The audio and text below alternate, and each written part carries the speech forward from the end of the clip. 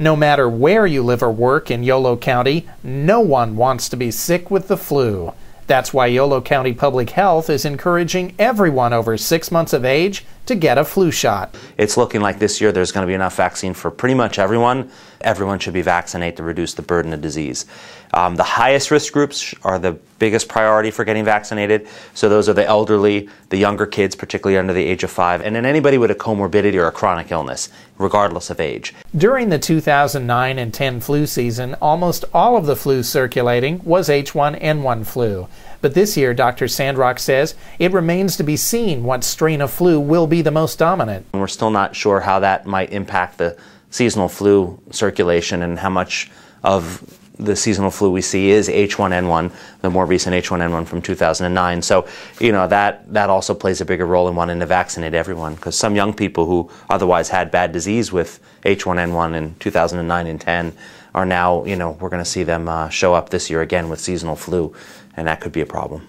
The seasonal flu shot typically contains protection against 3 strains of flu, and one of this year's strains is H1N1.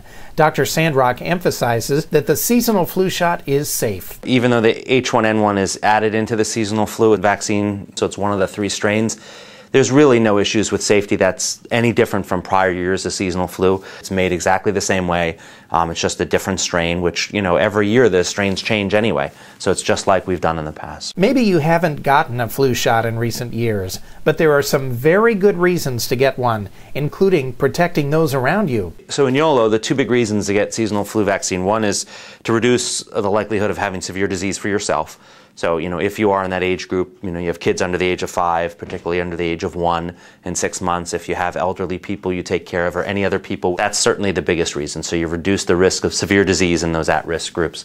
Secondly is to help reduce the burden of disease within Yolo County. So we certainly have areas that are going to, schools notwithstanding, we have schools in every community.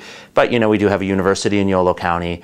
We have, a casino, a tribal casino in Yolo County. These are sort of niduses where people get together and disease can spread more quickly than sort of the routine ways like a shopping center. So I think having those people vaccinated when they regularly visit these centers can certainly reduce spread as well.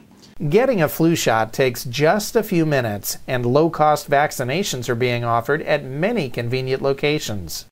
So the biggest places to look for the shot, number 1 would be here at Yolo County. So we have clinics and offerings for the shot. Number 2 is, certainly through their healthcare provider if they do have a primary care doc. That's a great place that they can look. And then number 3, there's just going to be community vaccination centers. So like at CVS and Walgreens and Rite Aid and, certain other places like Safeway, they sometimes have vaccine clinics where you can pay $10 or so and get your vaccine done. And then lastly, we sometimes will sponsor other sites, for example, at senior centers. Dr. Sandrock reminds you that the earlier in the season you get a flu vaccination, the sooner you'll be protected.